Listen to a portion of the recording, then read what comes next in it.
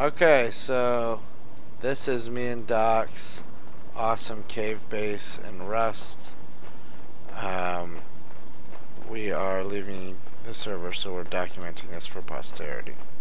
So normally a person's base is built up. It's a big, huge structure. Everyone can see it, but we are hidden in a cave, which is pretty amazing. So you approach. There's trees everywhere. You can't see it, and then here's our base nestled into this stone. Greetings. Didn't see you there. I'm just working on my cave base.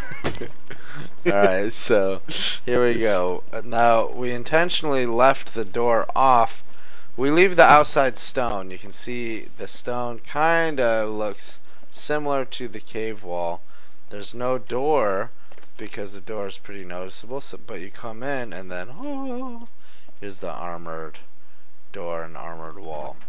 So we come in and you duck your head and crouch down because this is a huge empty cave. So it'd be great if you see the empty cave. You can probably find a YouTube video about that, but It's true. Come in. So a lot of the difficulty with the cave is you can't just build flat. You have to build sections, and you have to use triangle foundations. Work the best for this.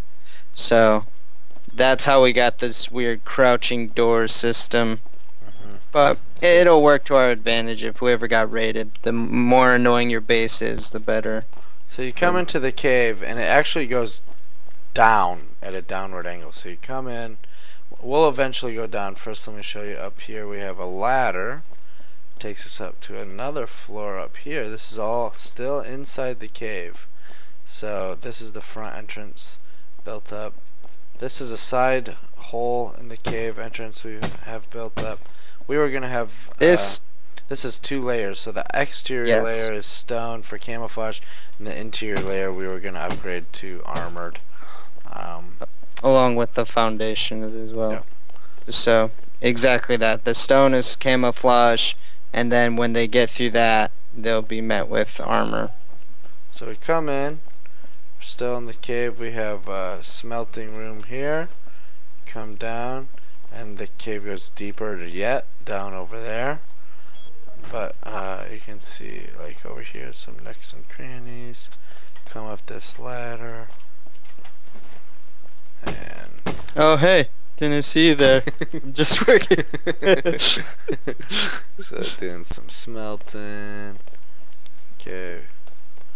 This box is actually, we put it there as a step so you don't fall into this hole.